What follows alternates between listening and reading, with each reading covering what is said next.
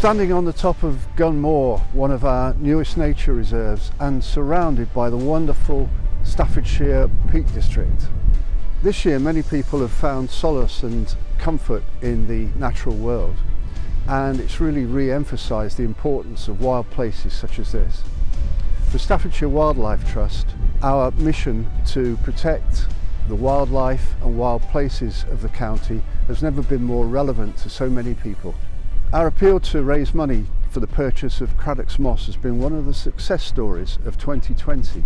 Staffordshire Wildlife Trust is really close to raising the final total to enable us to buy the site. We're nearly there, we're nearly at the £75,000 total, and I'm confident that in a few more weeks we'll have enough money to enable us to move ahead and complete on the purchase. We hope that we'll see plants like sundew.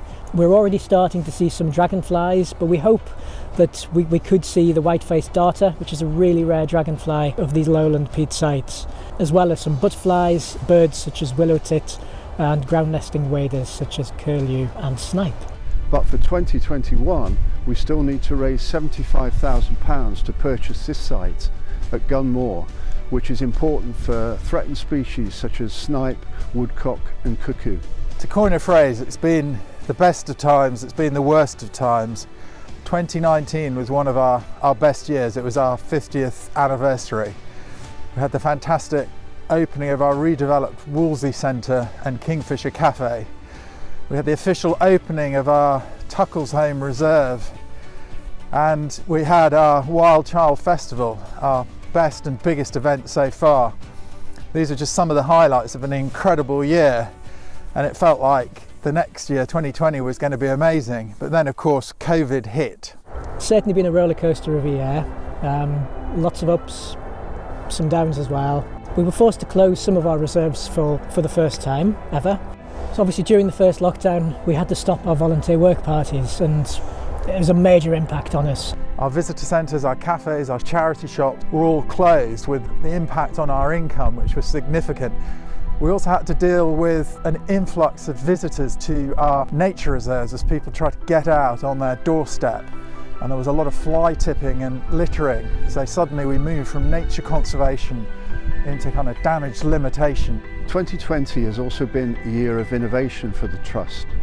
Our talented staff have developed new ways of delivering our work and helping us to fulfil our mission.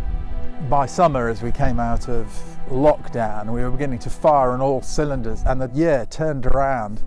We had two of our biggest river restoration projects ever.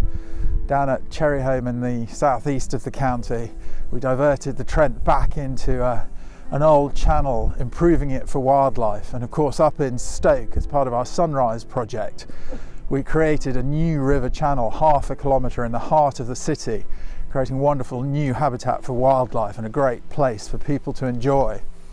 And that was just the beginning. By then we had our nature recovery network plans leaping ahead, working with local authorities to put maps in place to create a nature recovery network map for Staffordshire.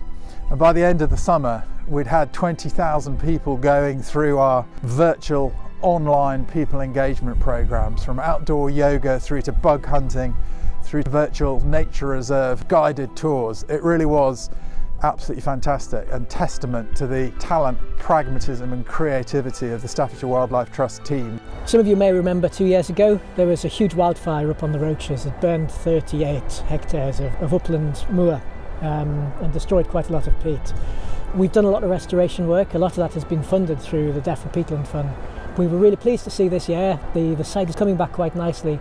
On the Roaches, to help restore the peatland, we've used helicopters to bring in gritstone, so it is the same stone as the underlying bedrock, and that will dam the little drains and that will hold water back, and gradually over time peat and sediment will form behind the dams and plants will start to grow as well. The Staffordshire Wildlife Trust has been going for 50 years. We have 17,000 members, the most ever. We thank all of those past and present for the support they've given us. And of course we have 20,000 people going through our education programs each year. But sadly that's not enough. We need a huge new constituency. We need everybody in Staffordshire working towards nature's recovery. There's no time to lose. So as we look ahead, we have so much to do. It feels to me as if we have a once-in-a-generation opportunity. Extraordinarily, we're one of the most nature-depleted countries in the world. About 45% of species are in decline. We have to make sure that those changes happen quickly. We need 30% of land across the country and in Staffordshire managed for wildlife by 2030. And to give you a flavour of the scale of the challenge, we think the figure at the moment is only about 6%. So we need to come together, a call to arms if you like, to put nature back in recovery. We'd like to thank all of our members for your support during 2020. It's been a difficult year in many ways, but we've still managed to achieve much thanks to your support. A big thank you to all of our members and supporters. It's a cliche, but we simply wouldn't exist and be able to do what we do for wildlife in this county without you. Please stay with us, give us your support. We can do great things together. Because it enables us to do so much across the county.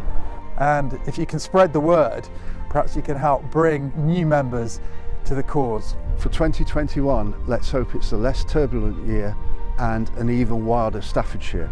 Thank you.